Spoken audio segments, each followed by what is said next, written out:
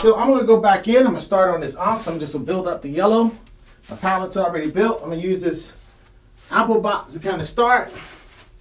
I don't know, you know, I always have these themes that I do, that I talk about. But today, it's been a while. So I don't really have any topics. But if you guys have a topic for me to talk about, that's great. I guess I should just talk about raw, since this is probably going to be my last week, you know, working on this, you know, like full time. And then I'll be touching it up in the background, kind of like what I'm doing with the Commonwealth Kingdom over there, you know. I start out, get, you know, about 75 to 80% of the painting done. And then on the part that, you know, the other part, I just kind of take my time, you know. And let me get everything together. Sometimes, one thing about painting every day, man, that gets you on a roll, man. You can start getting hot, man. It's like your painting skills, you know, they get better. I mean, you're tired as I don't know what, but your painting skills get kind of on point.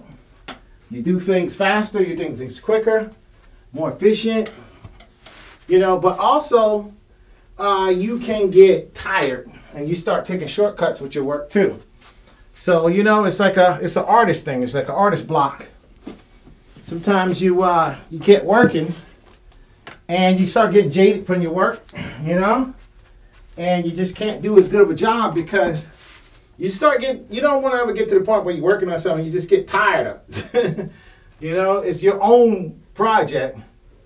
You know, the project, you almost start, I'm not going to say you start hating your work, but, you know, it can get like that. So what I'm going to do is just, you know, yellow is a very difficult color because even though I'm using cadmium yellow light, yellow, just by virtue of being yellow, still can be translucent. And then you put it down and you hope that it goes down nice and opaque because you're using an opaque yellow. You're not, there are, I think lemon yellow Hansa is especially designed to be a transparent yellow. You know, for, you know, adding, you know, a lot of times people like to use that in flesh tones and various tones where they just kind of want a translucency in the paint, you know, just from the get-go. But, you know, with yellows, you can make them translucent anyway, you know, there's almost no need of having those colors, but they do mix different, you know. When you mix them with other colors, that's when you start getting an advantage of having multiple colors that appear to be almost the same, you know, when you pull it out the tube. But the qualities of mixing them are different, you know. So, but what I'm doing with this yellow is going in and just reinforcing because at the end of the day, you know, I'm getting to the final steps.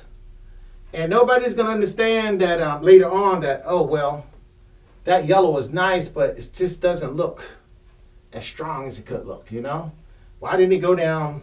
Why did he put these colors down rich and heavy and thick and strong? The colors are just have presence, you know? It's not so much the color, but the thickness of the color.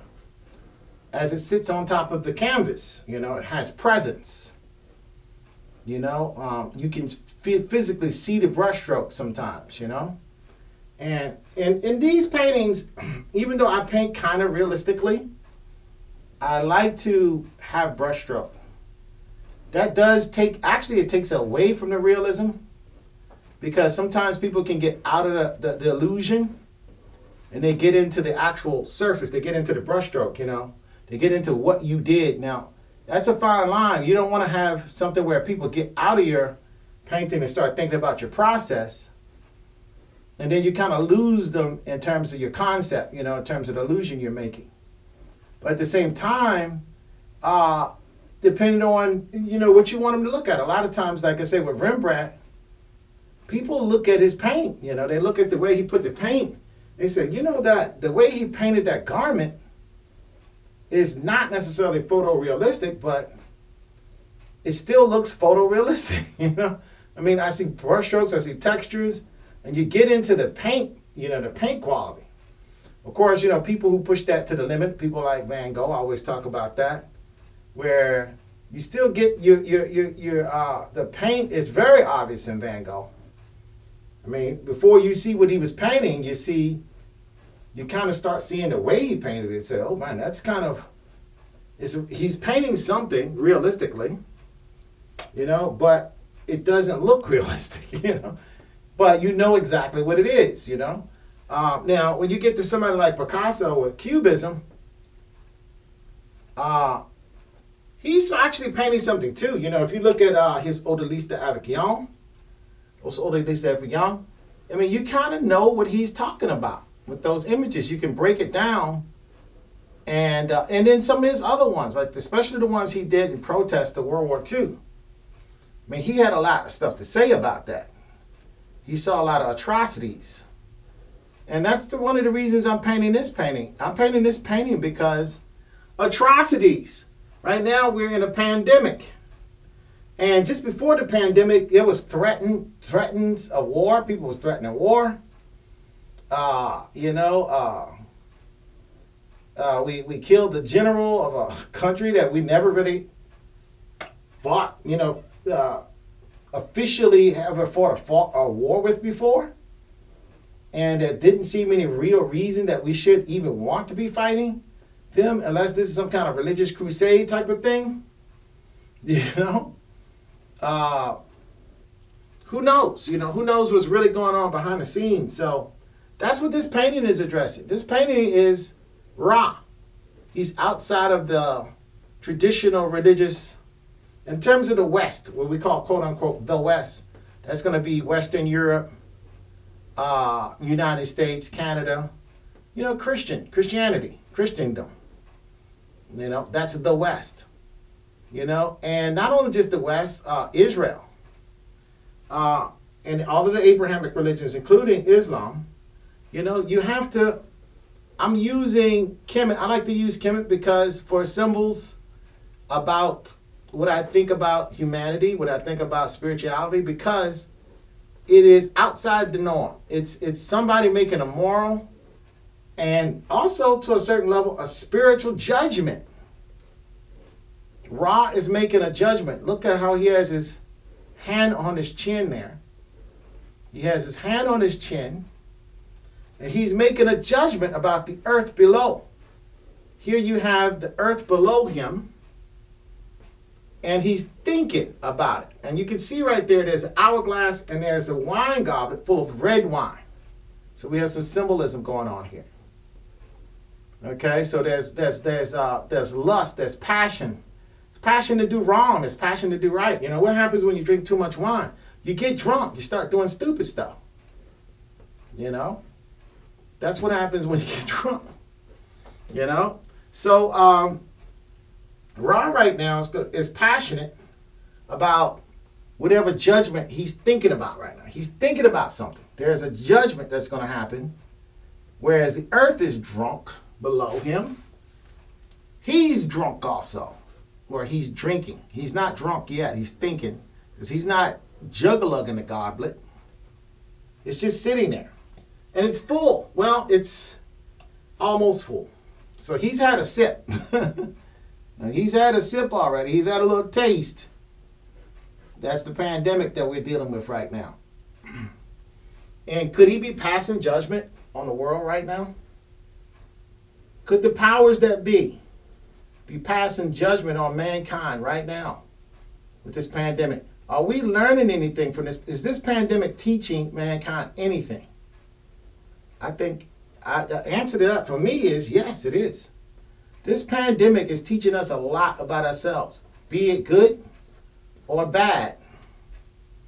And we see that there's a lot of bad. I was just looking at somebody's post doing my little break that I was taking, and they were saying, you know, they said, what level of hell are we in right now? You know, are we in now? And then I said, we're going down to the basement floor, below the basement floor. You know, we already was going down. You know, we already there, but now we're going down to the basement of hell. You know, You know, because we were already fighting wars and jacking stuff up. You already saw that nasty, ugly stuff that was happening in the Middle East. All these wars are just for 20 plus years. They've been going on without stop. With no end in sight, by the way. None. It's just going to go on forever. Through now 3 presidents of the United States. I don't know how many prime ministers of other major countries that call themselves the moral judges of the earth in terms of trying to add some type of peace, some type of normalcy to the planet. I mean, where is that at? Do we have that even? Do we have normalcy on the planet? Do we? Yes or no? Have we ever? I mean, is that something like a fantasy? Is it something that could be realistically hoped for? Or is it just an illusion? It's just we're deluded to think, we're just too hopeful to think that human beings can actually do something right. You know? Is that possible? Can human beings do something right? Yes or no? And when I say something right, can we live right? Can we live with each other right? As a society, are we going to be invading each other, stealing each other's resources? Are we going to keep poor people perpetual when we can easily stop it? Or are we going to just go around and say, oh, well, capitalism is good. Everything else is bad. Socialism is bad. Why? I mean, actually, the pretenses and the purpose of socialism is actually good. They really want to help people that can't help themselves as well. But is that going to be at the expense of the people who really do well at helping themselves? And matter of fact, they help themselves to a very, very advanced level. They become billionaires and powerful people. You know, and those people actually are the ones who start the wars that involve people who are not billionaires and people who are not powerful people. And then the sons of poor people, poor men, go off to kill themselves. That's basically what they do. They call it war, but it's basically self-suicide. Volunteer suicide. Even for the victor, he's mentally not the same person he was after he get finished murdering his enemy. He's just not. He's a changed person forever and ever. Amen Ra. That's it. So what are we gaining? What are we gaining by all this stuff? I said we ain't gaining nothing. We ain't gaining one thing. Am I using double negatives? We're not gaining. Let me not use double negatives. But I think you guys know what I mean, because most Americans talk this way anyway. We use bad grammar. But yes, I know when I'm using bad grammar. Because I want to just talk like regular people talk.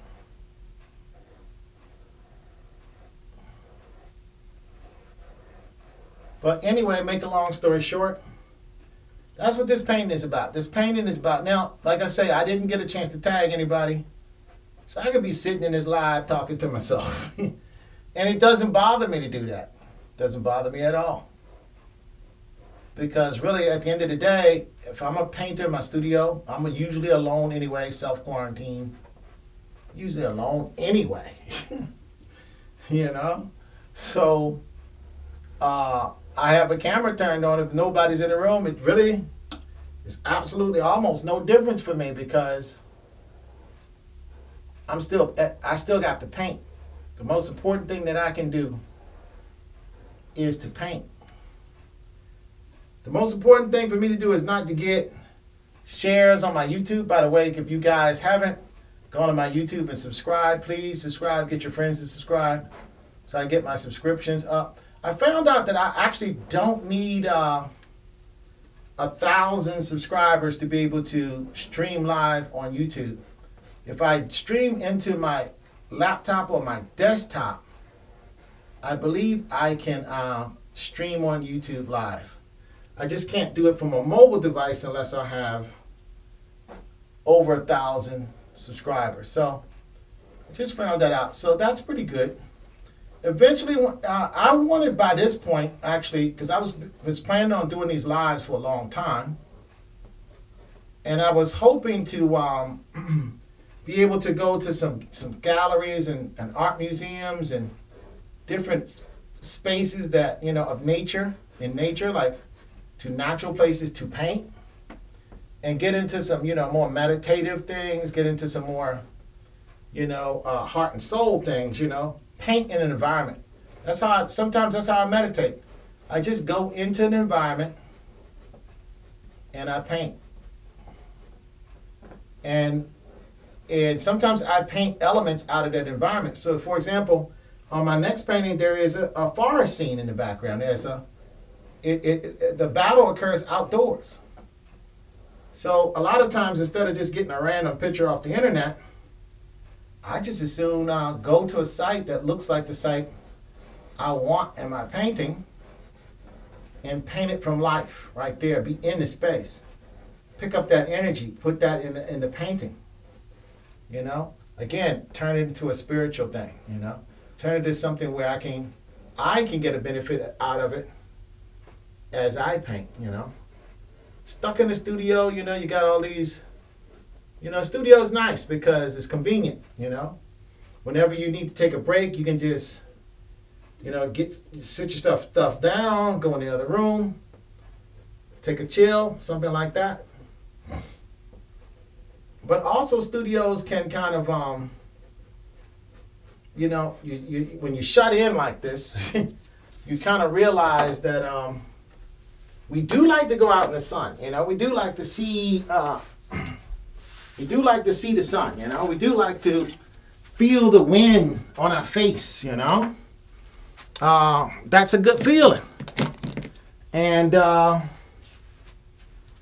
so, with that said, you know, it's nice to be able to go outside. So I'm gonna put in some more yellow on my palette. And while I'm up, do I want to get anything? Did I see anything down there that I feel like I was needing? I don't think so. I think I just needed yellow. Oh, I know what I needed. Some more brushes. So I'm gonna grab a long brush, a number 1 or 2 brush, a number 2 brush, number 1, a liner. Oh, I don't have a pocket, so I'm not gonna grab that many brushes. So I'm gonna just grab my all-around paint brush, a 0, and a number 2 brush. That's it. 4 brushes. That's it. Painting with 1. So I have 2 on standby sitting here, just in case I need it. I don't have to keep getting brushes and whatnot, you know. Okay, so back painting raw again. And I'm working on my next design for my next painting, which is the war between the Powhatan Indians, or Native Americans, I should say, indigenous people, and the first colony of the English, which was in Jamestown. And that's going to be called 1644 to Seneca-Mocha War. And now, a lot of times people do like to paint popular things that somebody might want to put in their living room. I don't know if I paint those things, you know. I don't know if you know, those kind of paintings are nice, and I know that if I make those paintings, people are going to want to put them in their living room, you know. Make it the size of somebody's living room wall. They'll buy the paint for you for a fistful of dollars, you know. If you want to paint like that, be that kind of painter, more power to you, you know. Go for it. I like to paint epic paintings. I like to paint. I paint basically for the pleasure of painting the scene. I don't necessarily paint with the idea that I'm gonna sell it to somebody, a specific person, or I'm trying to tap into a market. They say, well, do you want to be a starving artist? It doesn't matter. You know, I mean, that's not my motivation. My motivation is not necessarily to make money. Because at the end of the day, you know, you can't take the money with you when you go. You know, and at the end of the day, you got a bunch of commercial-looking art that you leave when you when you check out of this world.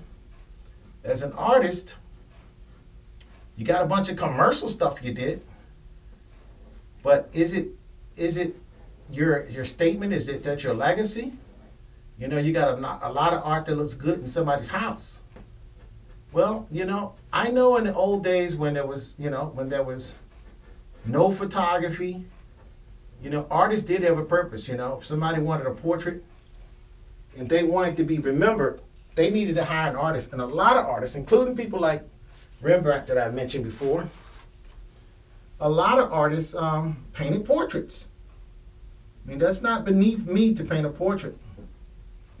I mean, I will paint a portrait for somebody who wants one. Anybody who wants some of my artwork, if they have an idea and they really want me to do it, and they're willing to put their money where their mouth is and hire me on consignment or give me a commission to do something, by all means, I am going to do that artwork for them. But if you just suggest something, well, I have to like the idea. If I like the idea, I will paint it. And if that idea tickles my fancy, I mean, if it's like down my alley, I mean, this is what I like, you know. Oh yeah, that's a great idea. Well, I'm going to do that. I'm going to do that idea. But if it's something that really ain't one of my things, you're going to have to hire me on consignment to paint that if you want me to paint it. You know, there's a lot of artists out there that paint certain things like that. That's all they do. But like I say, at the end of your career, at the end of your lifespan as an artist, there are certain expressions you want to get out. It's like a poet. I mean, a poet could write stuff just because it sounds nice. It's going to make people smile and happy. You know, but you know, like even poets like Hemingway and Edgar Allan Poe, they did some dark poetry too. They did different types of poetry, and then at the end of the day, sometimes it's the poetry that really provokes you, that's really odd, that prevails, you know, that's taught in institutions, you know, all over the world. Same thing, I think, with artists, with art, with visual art, is the visual art that actually is provocative, that is embraced long after the artist is no longer around, you know. So, you know, what you want to do is, but at the same time, even if nobody embraces your art ever, you just are an obscure artist somewhere, you know. At least you have a body of work, hopefully large. You know, the larger the body, the harder it is to ignore your work. You know, somebody's going to want well-made pieces, a lot of them. They're going to become a collection. They're going to be collectible. Somebody's going to see the value in that. And then, of course, that preserves your artwork, preserves your message as an artist. That's if you're an artist with a message. Not all artists have messages. Some artists is just about visual expression, and that's it. You know, they just making abstract pieces that kind of hit you at a certain emotional level, or they're just making pieces that hit you a certain way, and that's all they're really interested in. They're not really interested in trying to say anything specifically, figuratively in the painting. My art is actually interested in concept. You know, what's going on in the painting. It's actually telling a story. My art is storytelling art. My art tells a story. It's the type of art that is going to express an idea. You're expressing an idea. You're not just painting pretty pictures. You're sharing ideas.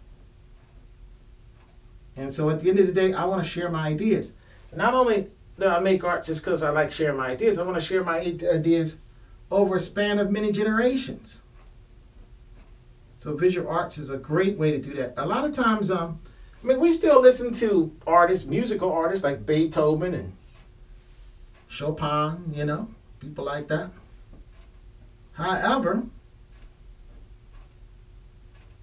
there's a lot of artists in the middle between those guys, musical artists, that we've forgotten.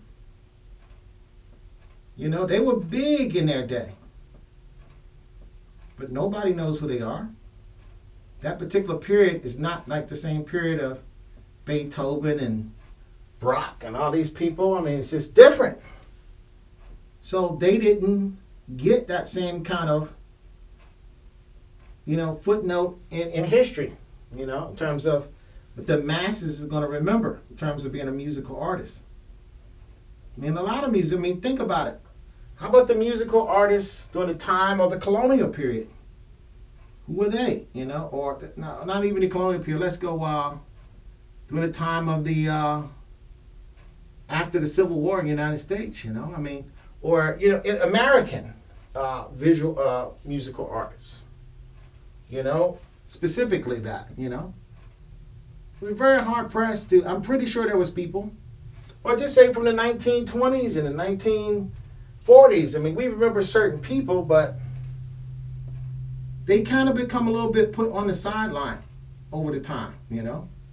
And every once in a while, you might see somebody bring up a person, you know, this or that. But we always see the Mona Lisa, the 16th ceiling, and people's expression about that, you know, and people's feelings about those concepts that those pieces convey. We always see even pictures of the Venus painting, you know, I think done by Leonardo, you know, and various other paintings, you know, and they become like iconic images that they kind of become sort of like an icon, you know, a symbol of something. You know, like the thinking man, for example. My raw person is kind of in the pose of the thinking man. So a lot of people don't know who the thinking man is, but it's an echo here, you know, of some other artists and their thoughts on things. And what you do is you reiterate. So at the end of the day, you know, I like to make paintings about concepts, and I paint to convey ideas. I don't necessarily can paint to come up with an idea that's going to sell to somebody. I mean, that's not a motivation at all of mine. I mean, it would be nice because financially, because people like to prosper financially. I do. I like to prosper financially. However,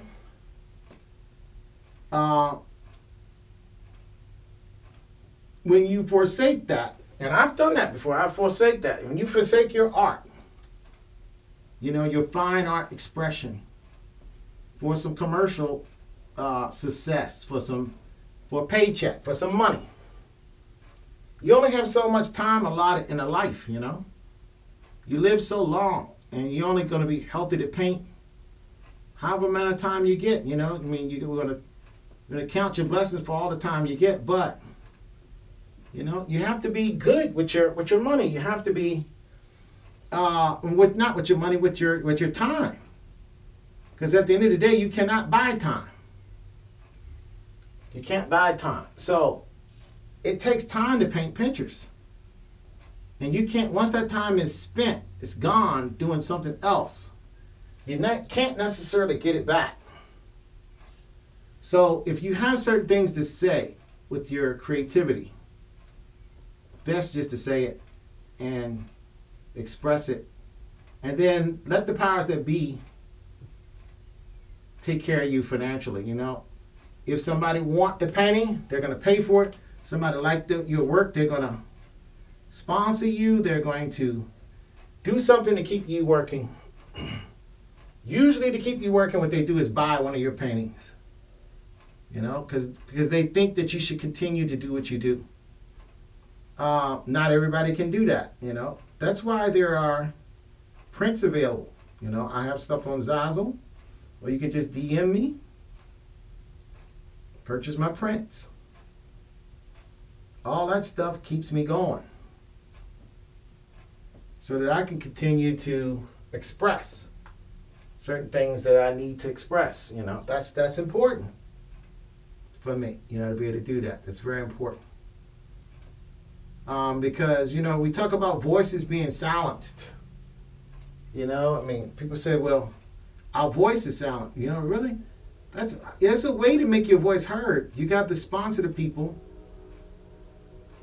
who is saying what you need to say. You know, we can do it politically, you know, by voting for the people who think like us. Or by sponsoring those people financially so that they can run. You know, by getting that person, finding that person, recruiting that person, and then financing that person so they can run. So you get, or be that person yourself, you know. There's a lot of ways to get the voices. You know, we can sit there and complain about stuff, but at a certain point, you got to do something.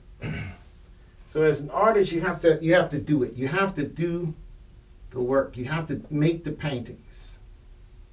And it's get your voice as an artist heard. And if they don't sell, who cares? You have to get your voice heard. And you have to figure out how to get yourself the money that you need so that your vision can go forward. Otherwise, what's going to happen is your vision, what you have to say, is going to go away. When you are no longer able to put anything out, it's not going to get out. It's never going to be out. Your time upon the earth, your light to shine upon the earth may be over with.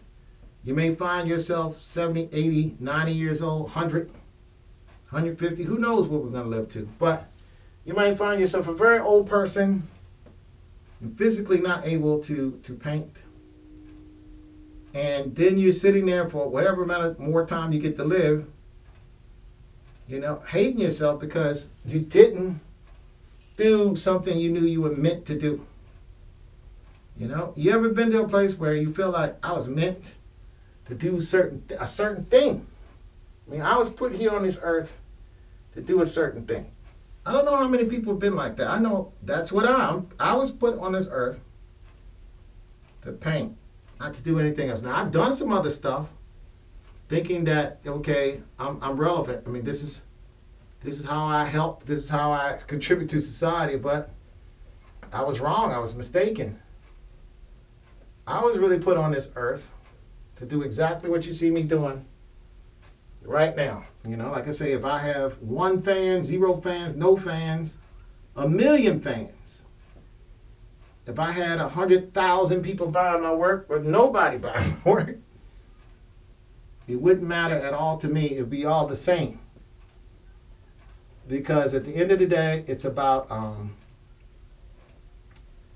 it's really about, did I make every vision, every expression that I wanted to make? And like I say, some expressions you don't even know that you're going to make them until you actually, to the idea is born in your mind, but you're in a position where you can produce that work once the idea gets germinated in your mind. You know, I call it the Dahoot powers. Once the idea is birthed, or the Patah powers. Once the idea for a painting is birthed in your mind, you know, you want to be in position to actually produce that painting. You know, people say, I'm a producer, you know, I'm a record producer. Well, a producer is anybody who produces. I'm a producer. I produce paintings. I'm a producer too then, you know. I mean, you know, we get all these words that go with these industries. But, you know, at the end of the day, you're kind of producing your concepts. It could be your concepts in music, your concepts in culture, but you are producing something, you know. It's not just some soundtracks that make me bobble my head a little bit, pat my foot a little bit, want to get up and wiggle my booty and dance around the floor. I mean, that's good. That's a very good thing, though. I mean, there's nothing wrong with it. Absolutely nothing wrong with it, you know. I mean, if you can make somebody happy through your music, I mean, music is transformative. It transforms the spirit. You know, music is transformative. It's a very powerful thing. But guess what? So is visual arts. Visual arts is transformative too. It is very powerful. What people see, it's very powerful. Certain images. You know, if you're in a society where all your images that you see, and I was talking to somebody about African women, they want to bleach their skin. They want to put the contact lenses in their eyeballs. They want to wear the wigs or hair pieces, whatever you call them. You know, they want to straighten and process their hair. You know, the reason that they want their hair is born nappy. And maybe it's better if they have short hair, but they get a wig so they have long hair. Because they see all the images around them in the media. This is media. Painting is media. I even call what I use a medium. You know, I mix a medium. It's just a media or medium or anything like that. It's just a vehicle by which you convey ideas to other people. You know, whether it's videotape on television through broadcast, or actually, this is a medium. This is social media. It's video that's going through the internet. Internet is a media. I mean, internet is more powerful than television nowadays, you know? It's media.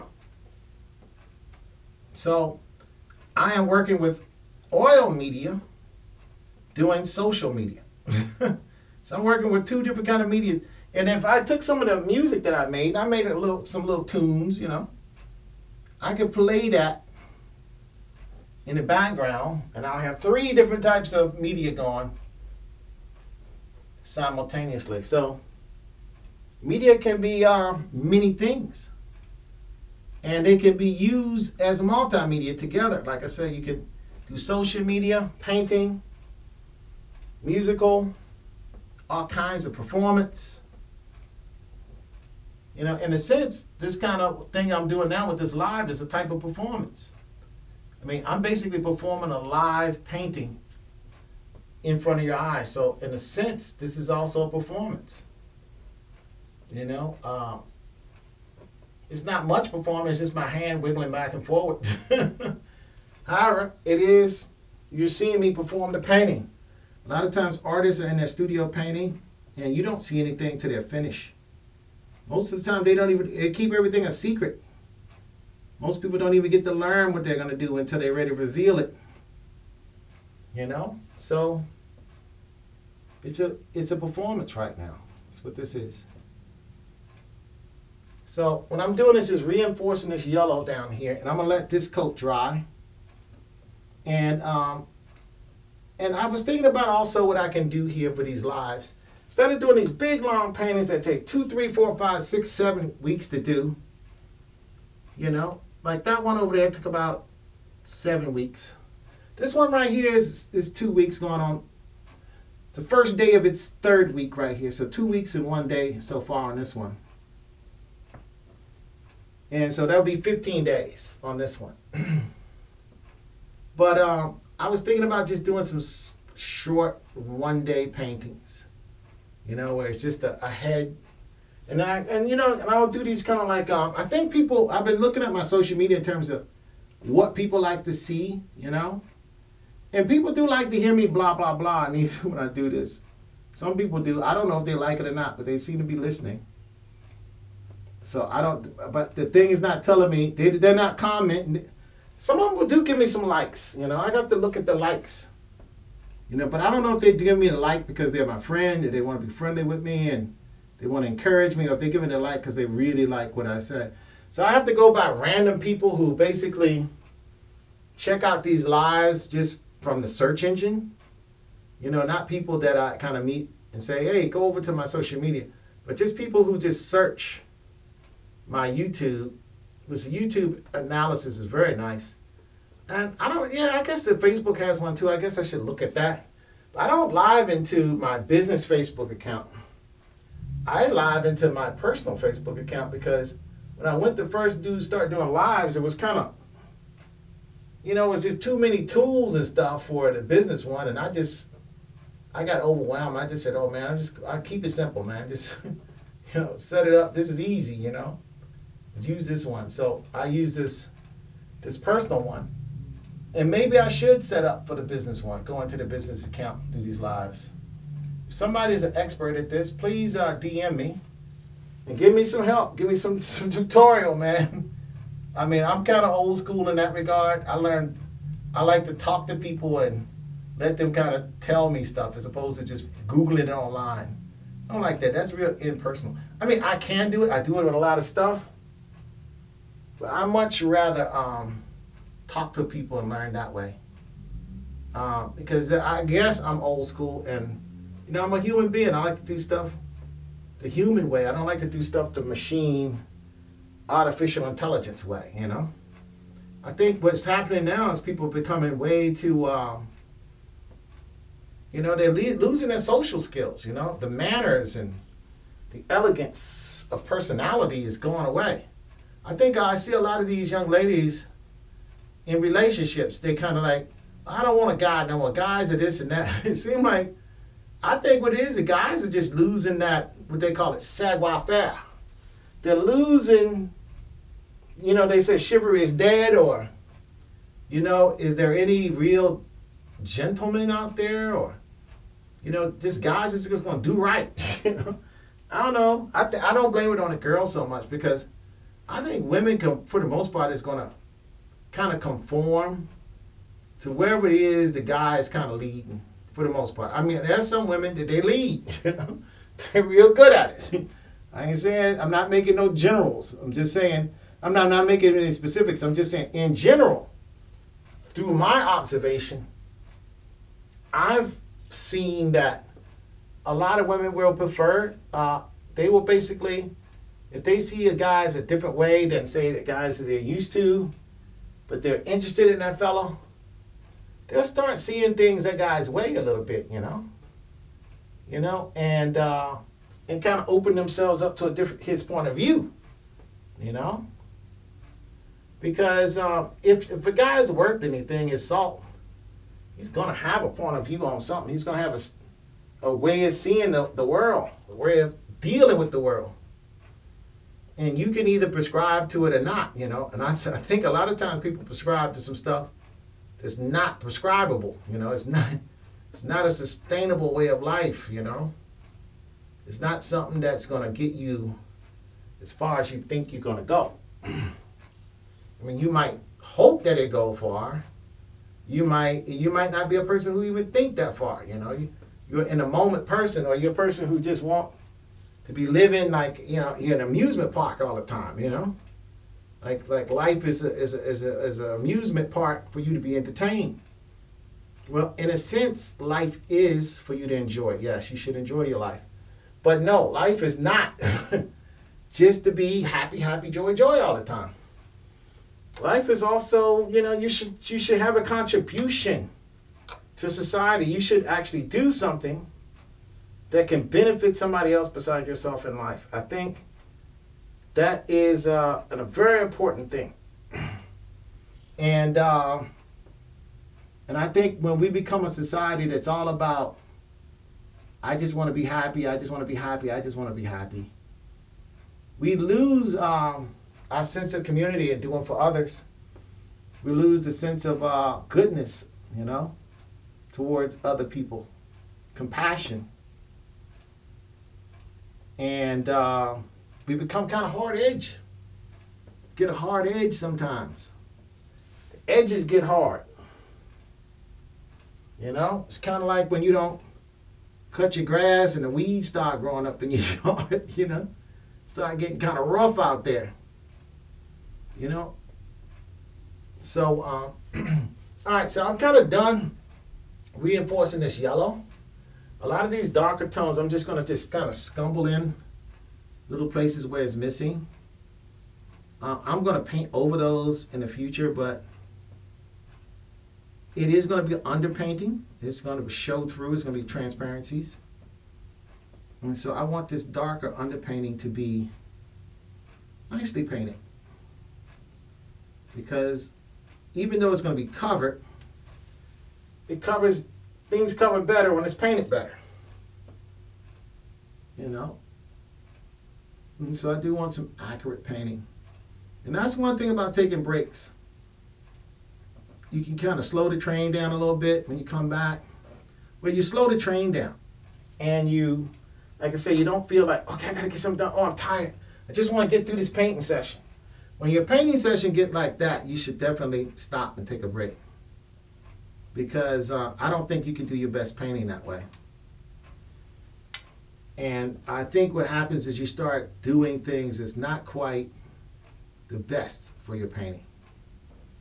At least that's what I do. So, and that's why I decided to take a break. I decided to take a break because I was starting to take some shortcuts and, you know, and I don't want to get jaded. I want every painting to get my best painting, every painting to get my best painting in, you know. Every session I want to get good painting. I want to, you know, and it's a feeling you get when you walk up from your painting session, when you get ready to go to bed or whatever you do at the end of your, because you know, I'm on the East Coast, USA, so it's Eastern Standard Time. So I basically paint from 4 o'clock. And really, even though my lives is over, sometimes I keep painting, or sometimes I just touch up, or sometimes I just sit there and just look at the painting. But I'm still in painting mode. Irregardless, I'm still in painting mode till about the time I go to bed, which is basically about 10 o'clock. I try to get to bed around 10, but oftentimes I don't get to bed till like 1 or 2 o'clock in the morning. Sometimes that happens too. I try to go to bed at 10 o'clock, let's put it that way. But sometimes I have like Facebook buddies that might want to DM me and talk to me, and I like to talk to people, man. I get to chit-chatting, man. And, or just, you know, my people just call me up, want to chit-chat with me. That's cool too. Because at the end of the day, I just like talking to people. Also, you know, that's one of my favorite things too. Not just painting. I mean, I actually do have a personality outside of painting that's pretty lively, actually. You know, pretty lively. I mean, I'm a human being doing human being stuff. You know, and I want to enjoy some stuff too, you know, but you know, at this place in life, you know, good conversation is nice. It's a very nice thing. It's one of those simple pleasures. Simple pleasures sometimes are the best ones. They don't hardly cost that much. Everybody can participate, you know, and you can do it as often as you want. So I think it's definitely something to be cherished and looked after and done. You know, sometimes it's just, you might not have a lot of money, but enjoy the simple pleasures, man. You don't need a lot of money for that. And don't make life. You know, a lot of times like me, you know, I can paint like this because I didn't make life expensive. Too expensive, I should say. I mean, somebody said, oh, your life is kind of expensive. I could have made my life so expensive, I got to really, really barrel down and really make some paintings. I got to sell. You know, I could have made life like that, but I didn't. I decided to make life so that I can actually chill out a little bit, relax. You know, you can make your life anything you want. And that's why I tell people, when you make money your number one motivation, you could be robbing yourself. Because then you can't relax, you can't breathe. Because you become a slave to making that money. You literally do.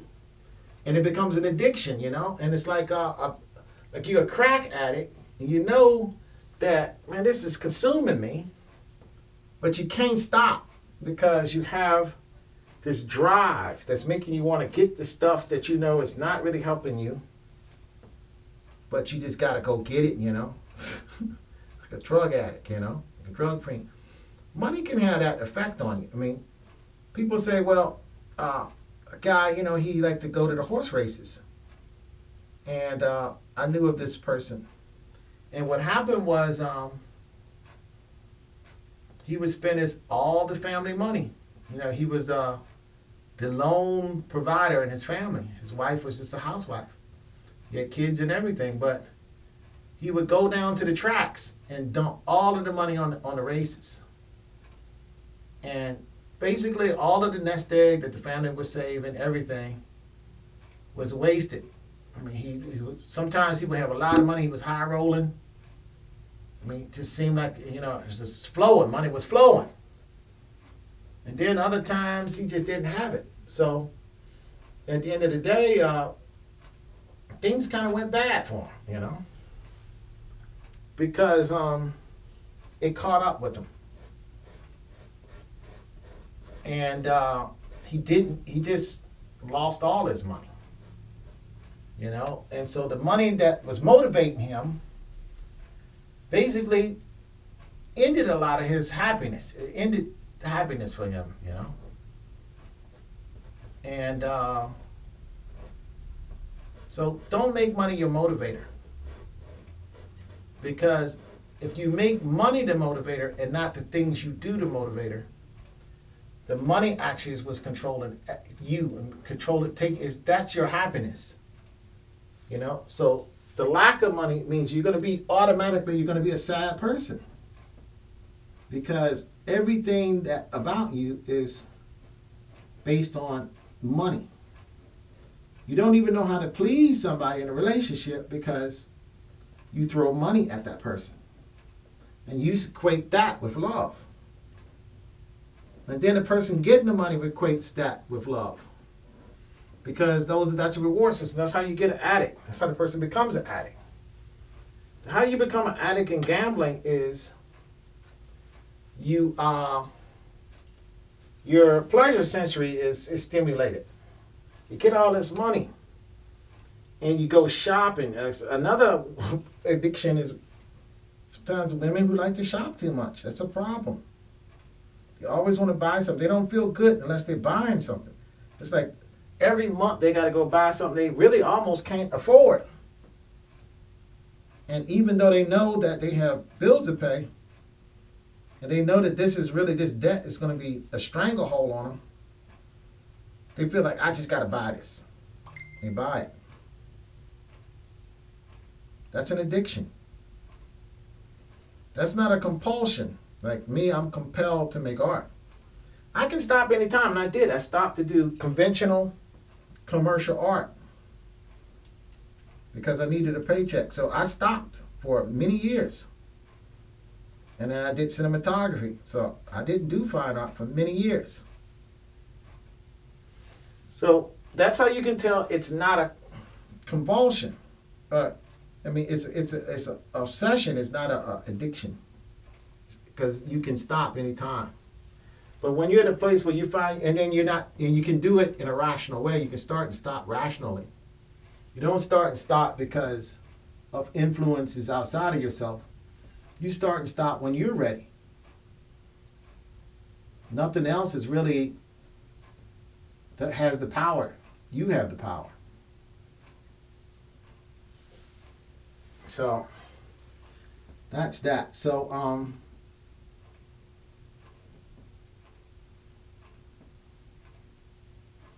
I guess that helps any art people out there. It doesn't even matter what your art form is. Your art form could be music. Your art form could be performance. Your art form could be writing, poetry, or any type of writing. It could be fashion design. It could be anything. But, you know,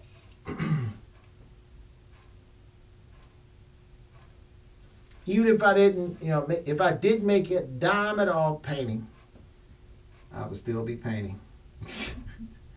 I'd be a bum out in the cardboard box with an easel set up and some paints.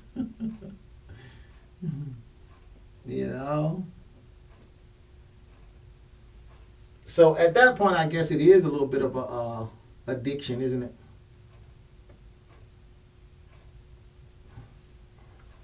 Okay, so I think I got a nice layer of paint everywhere I want. Nice coat here.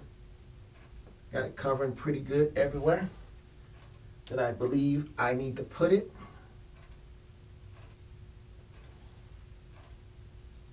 And again, these layers, you know, when you're working with yellow, the layers are just going to be translucent. That's just all to it. Unless you just put it on a nice clean color, nice flat color, you won't notice the translucency. You know, like you could put it on white. Of course, the yellow is just going to look yellow because light is reflecting all of that color back out.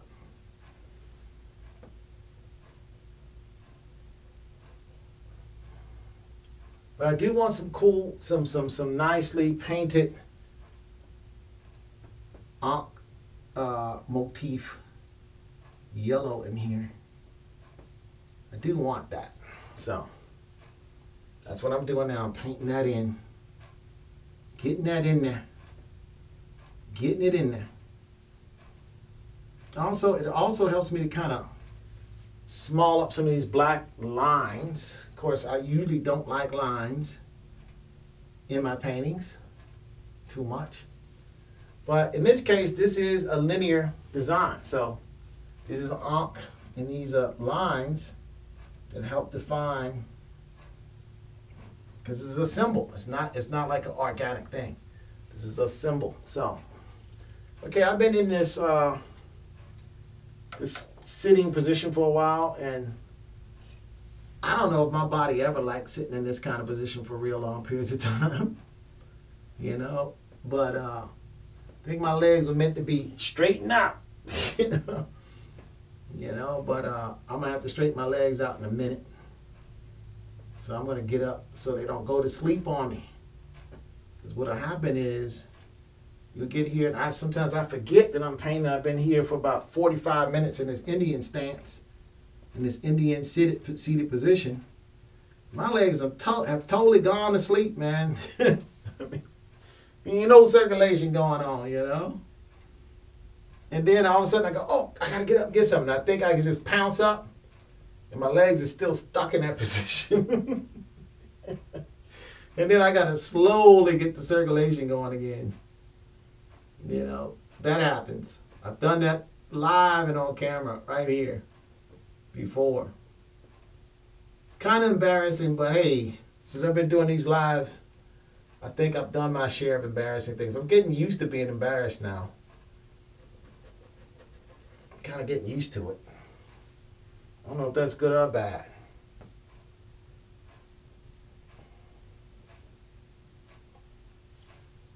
Okay, so now I'm going to see if I have some circulation left in my legs.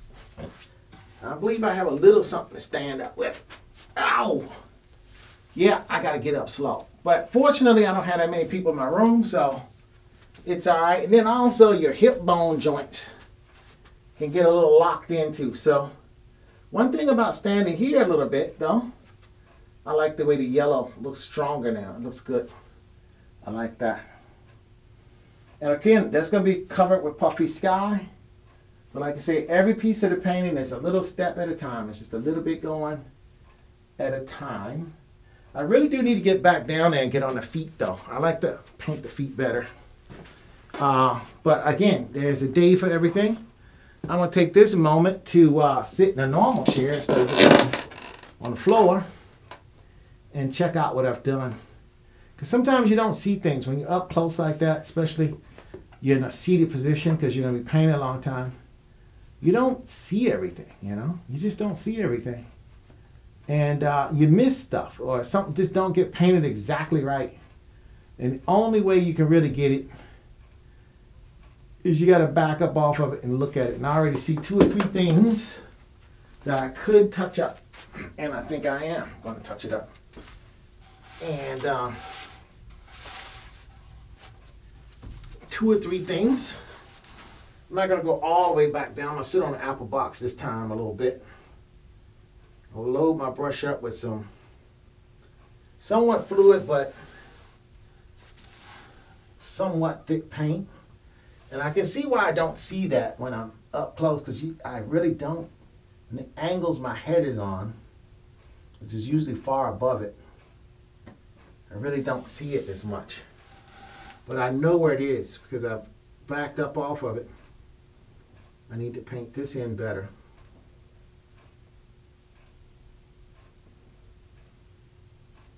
Okay. And there's also this part of this ankh over here. It's a little bit, could use a little bit cleaning the curve, fixing. Curve gets a little weird right there. Sometimes when you paint, you may try to fix something and you fix it too much. So sometimes it's better just to leave it the way it was. Not really, just paint it right. But like for example, the other day I took that painting, this painting over here, I took it off the easel, laid it down flat and painted a little bit on it. Because some painting you can do, like now I got to twist my wrist in this because my ceilings should be bigger. I really should have 12-foot ceilings in here, but I don't. I have 8-foot ceilings.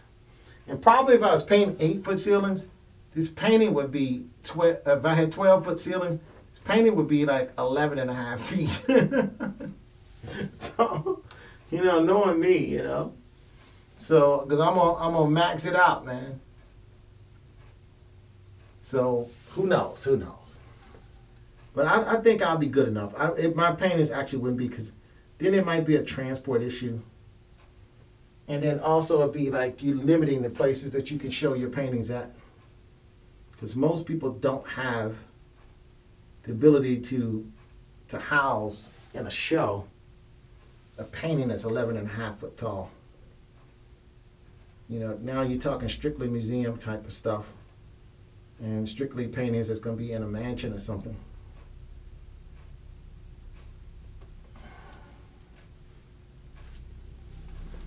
But, and again, some people like big paintings like that. So there's something for everybody. Okay, so I think I did a little bit of a correction here. I think I did a little bit of correction. Hopefully that's the right correction that I made. All right, looking good. Okay, so I'm gonna sit this down and go back over and I'm gonna look and see what I've done.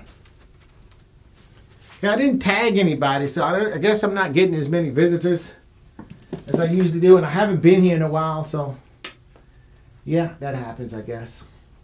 All right, so I kind of sort of fixed something that kind of, like I say, it doesn't always do exactly what you think. You back up from it a little bit more again. And I think I'm going to try to handle it a different way this time. So I can get the right angle on my wrist on this thing. I think I might have to do something like this.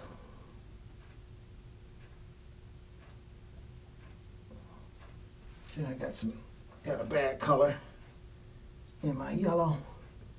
It's like I got some black or something in there. Don't want that. Okay, that's good. Now I'll load up a little bit more. And go over this side. And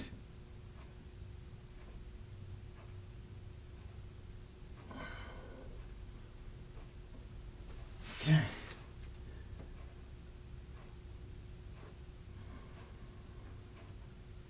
Sometimes you got to be a bit of a contortionist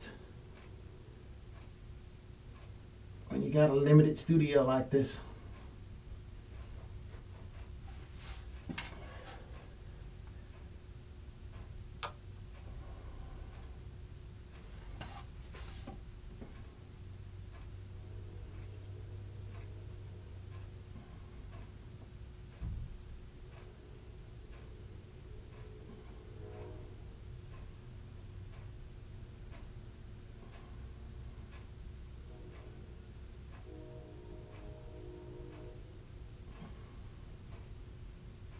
Oh,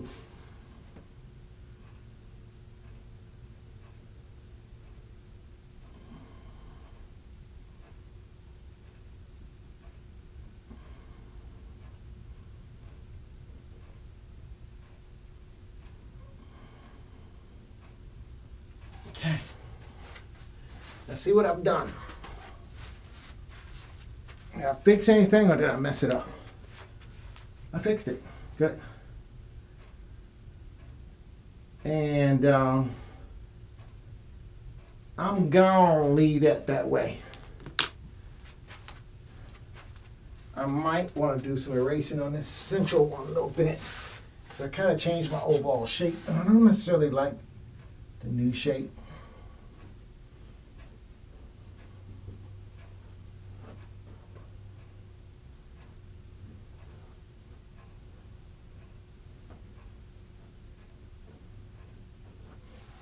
Okay, that's better. Okay.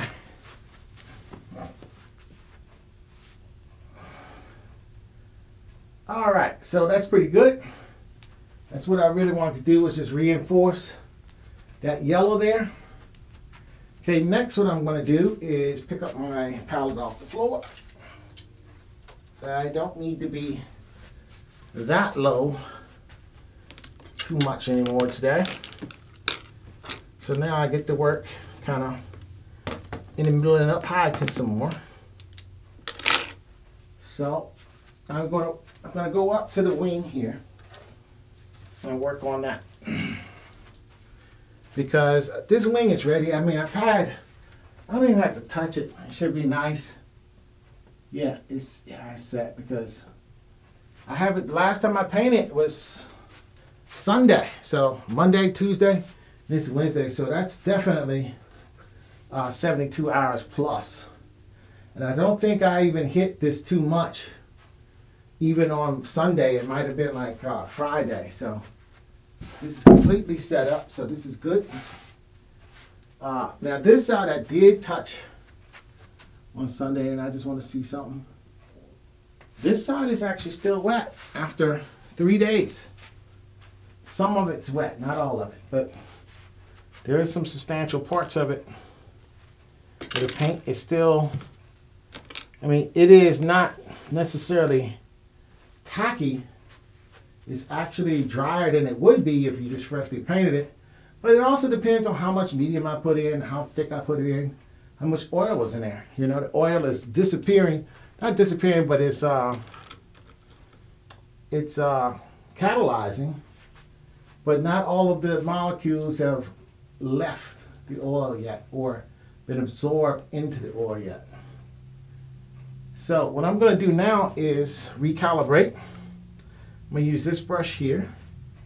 And I am just going to, and I really don't want to even tackle this white because I've been using yellow. So I have a cup here that's full of yellow. Medium that's tainted with yellow. So that's no good. That's not going to work for me. So I'm going to pour that out. Let me see. I think I have a container with some yellow or something like that in it that I can make. Yeah, I got orange, so I can put yellow in here and just not waste anything too much. Oops. Every time when I do something, I try to be like picky, too efficient, too saving something. Just, you know, do something like that, like spill oil medium, the medium all over my fingers. Didn't mean to do that.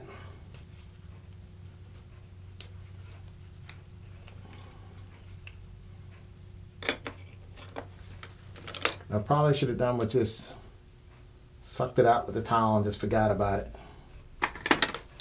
And just let it go, put it in the trash can. But I didn't. Okay, so I'm going to clean out my medium some, because I'm working with white now, so I want some good clean medium. Because white is white, and any color is a tint of white. And I want to make my own tints. I don't want to be having dirty medium tints. So I'm going to have to clean out these tints. But, and I, you know, like I said, I'm going to do some stuff in acrylic. I'm going to do stuff in oil. Be all over the place and do some smaller projects as well, so I can build up a fan base, you know, do some teaching, maybe get some people looking at my stuff. You know, I also do jewelry too. I've noticed a lot of people have been looking at my jewelry since I've been doing art. You know, they're looking at the jewelry a lot more.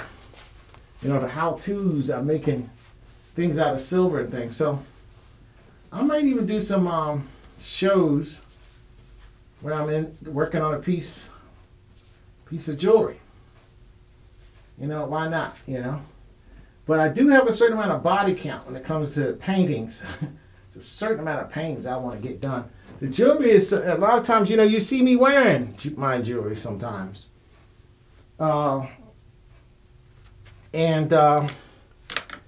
So the jewelry is kind of like, you know, something that is person can actually purchase it. Okay. And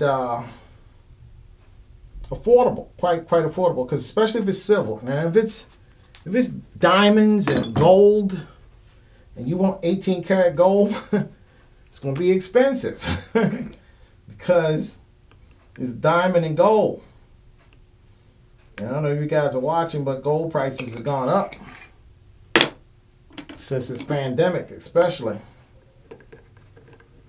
But I don't know if the gold prices go up or down. The gold is just a place to put your money. It's just something. It's an asset, you know. You know, it's a commodity. It's something that you buy and trade. Ultimately, if you just have gold, if you just want a placeholder for your money for the long run, gold is a good place to be. But ultimately, you got to be able to trade it for it to have value. It's got to be something tradable. It could be anything. People put it in anything that can trade. The idea is that it holds its value, and they put in a dime and they get out a dollar. That's the whole idea, is that you don't want to put a dollar in and you get 50 cents. That's just not, that's not a good place to put your money, you know, if you're trying to save it, or just in general. I know we buy cars, you know, we put in, you know, buy a car. The average person pay about $50,000 for an automobile. And then in about 5 years, that automobile is only worth 10% of what they paid for it. That's a bad place to put your money, you know. But we like pretty shiny things. We humans like that. What I'm going to do is I'm going to focus on this side of the wing today. And, you know, and just, I have some basic under. The main way the wing is going, the texturing is nice. And what I did need to do is just add a little bit more structure to this side of the wing. So I'm going to use this apple box to get up a little bit. And I'm going to go into just a little white, a little off-white, slightly off-white, not a lot off. I'm using like a number 12 round synthetic. And what I'm going to kind of do is sketch out with this white. I'm going to sketch out what I call a leaf feathers whenever I'm doing like a bird. They have these feathers that's kind of more standoutish and prominent than the other feathers that's on the toward the extremity of the bird's wing configuration. So I'm going to accentuate these feathers in this painting session. And I'm going to accentuate it with this white right here. And just kind of call it out, kind of highlight it, so they can be seen a little bit easier. And I'm just really focusing on, right now I'm focusing where the rim light hits on the feathers. Because I already got the feathers painted, but I'm looking at the highlight, the rim light. There's a light that comes down this way and basically hits one side, the rim, the outer perimeters of one side. So that's kind of what I'm focusing on now. And they're little rim-like feathers, highlights within, little feathers within the cluster of feathers. And I kind of want to just kind of sketch in where those are going to be, sort of, with this white. It's painting, it's not sketching, but I'm painting in, I should say. I shouldn't say sketch. That's the wrong word. I like to use it because it's meta-nature, sketch. The word sketch comes from that, so I use that a lot because I like anything Kemet. Okay.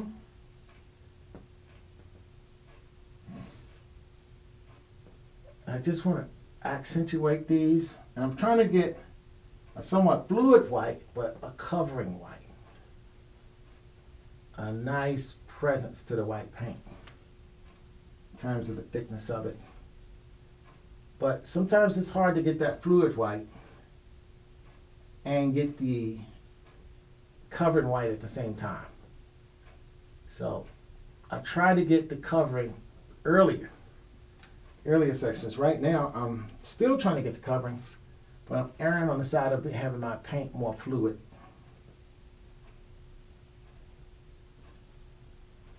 So that I can make the quality of line that I want, or the quality of shape, or the edge of the paint, the edge of the feather.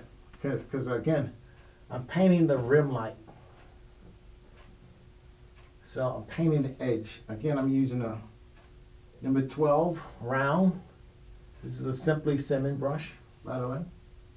So I can tell you, because a lot of times different brushes, their number sizing is different. You know, so if you tell a person the exact brush, then they know exactly the size you're using. Simply Simmons synthetic.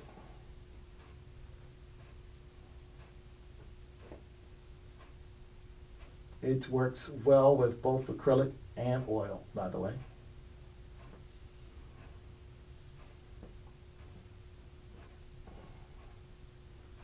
These little cluster of feathers, to me, they're just very important to just get these right. Because I think they're beautiful, actually, personally. That's one of the reasons I like painting it. I think these little clusters of feathers are beautiful. I just want to do the little accent feathers. I'm not trying to paint every single feather. I'm just doing an accent rim light on certain feathers. Not on all of the feathers, just certain ones. Just want them to stand out more, to call out them, make sure that they're getting noticed. Of course, this is just the beginning of this bit of painting. Because, you know, I start out with the highlight.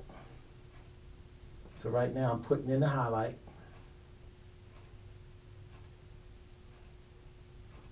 Popping in the highlight. And I have a fairly dark tone that's dry. So I'm painting wet on to dry.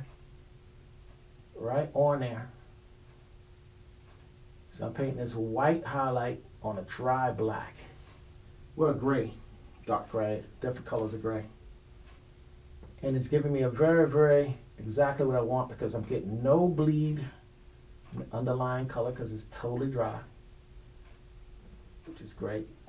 It's exactly what I want. And I'm mixing a little bit of medium into this titanium white, trying to get it to flow so I can really get very painterly and paint exactly the shapes I want in these feathers.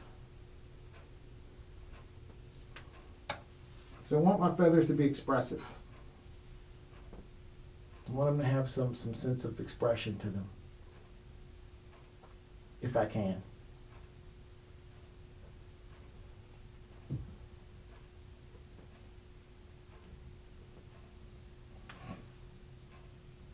Now these are the accentuated feathers. These are the feathers that what I call it controlling feathers. If the bird used to control the feathers, is more toward the extremity.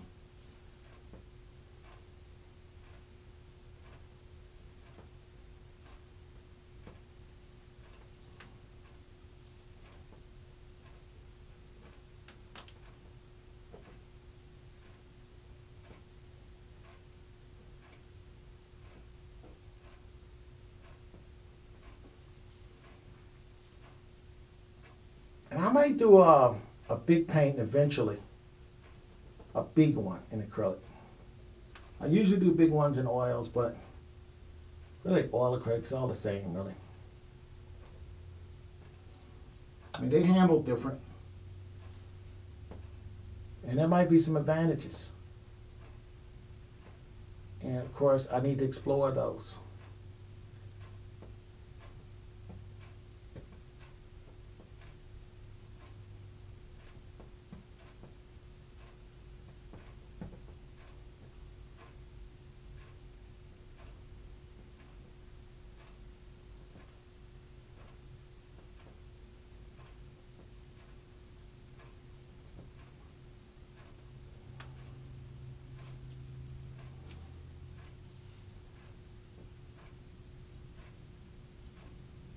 Just really just trying to get a nice expressive line quality, well, of quality of brush stroke, I should say, out of this. So I can have a really nice expressive feather if I can get that.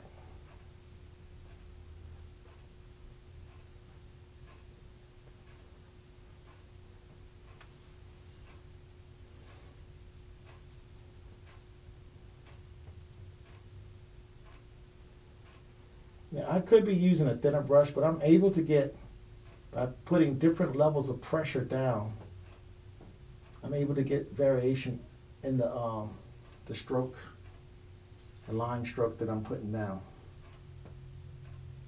Creating some volume and then making it wispy and soft at the same time, wispy and thin and elegant at the same time.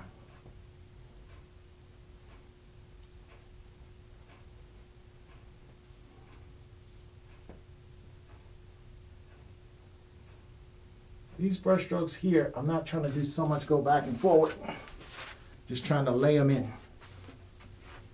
Okay, so there. Now these are really, really starting to kind of pop forward.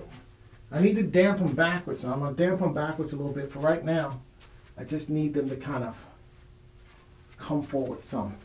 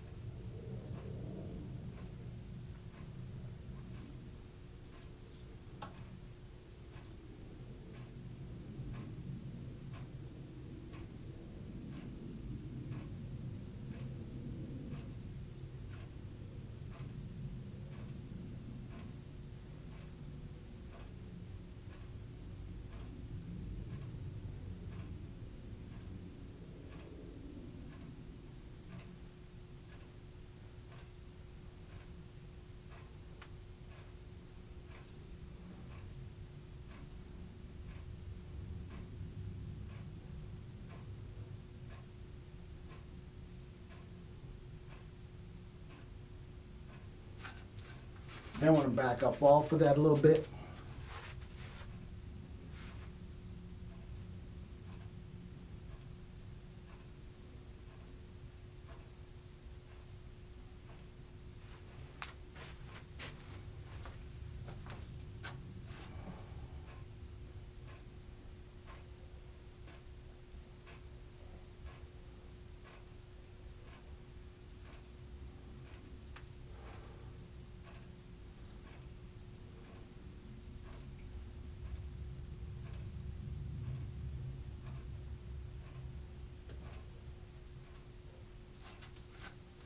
Okay, so now what I want to do is just to model these just a little bit more. So to do that, I'm going to get another brush with a darker tone on it. It's going to be this brush here. I think I'm going to put a little bit of Mars Black on my palette.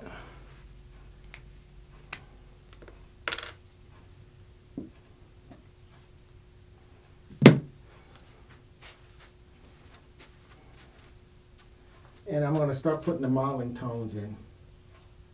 To do that, I'm not even going to use a lot of medium here. I'm just going to kind of just go in with a dark black. And I do have that color that is wet. So not everything is wet on dry. Some of it is wet on wet at this point. I'm just going to kind of start separating, modeling it out to create some depth.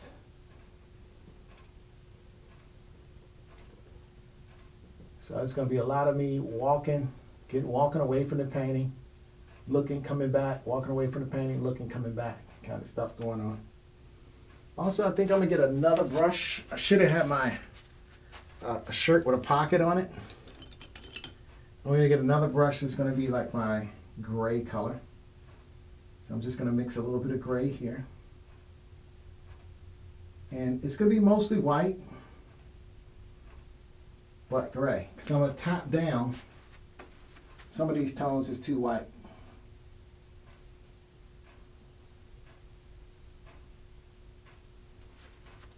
In fact, let me put some more white on it because I got too much black in that gray. Okay.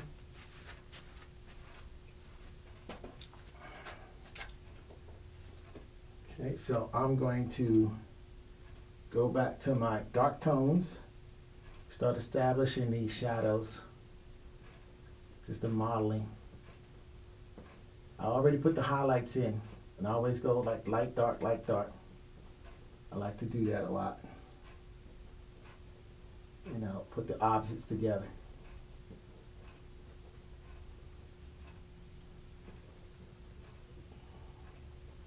And what it is, I do have some light that's wet on here with this darker tone that's in the brush. So it's by virtue of using it, and kind of stipple painting this in, I'm creating grays for my modeling here.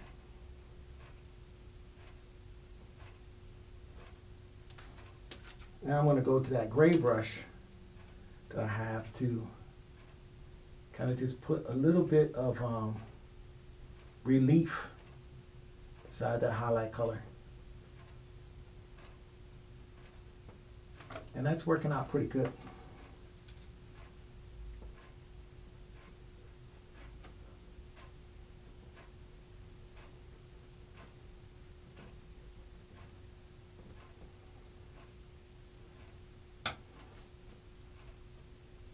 All right, going back, just getting into some modeling here.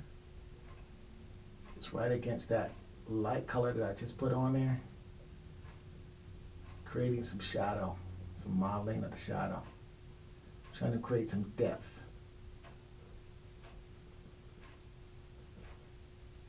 And going back to my gray brush, getting some more gray. And tapping down some of this.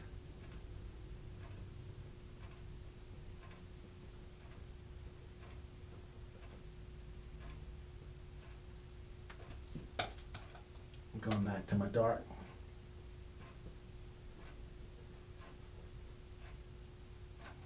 Okay, and of course I don't want to stay there too long because when you see things close, it's not necessarily the same as what it is when you back up. So in this case that I'm doing the modeling, I want to back up quite a bit. I go in close and I want to back up. I want to go in close and I want to back up. I don't want to stay close too long because then I'll start, you know, painting a close-up painting. That's good when you get details, but you don't get the overall. You want to get the overall gist of this thing in there.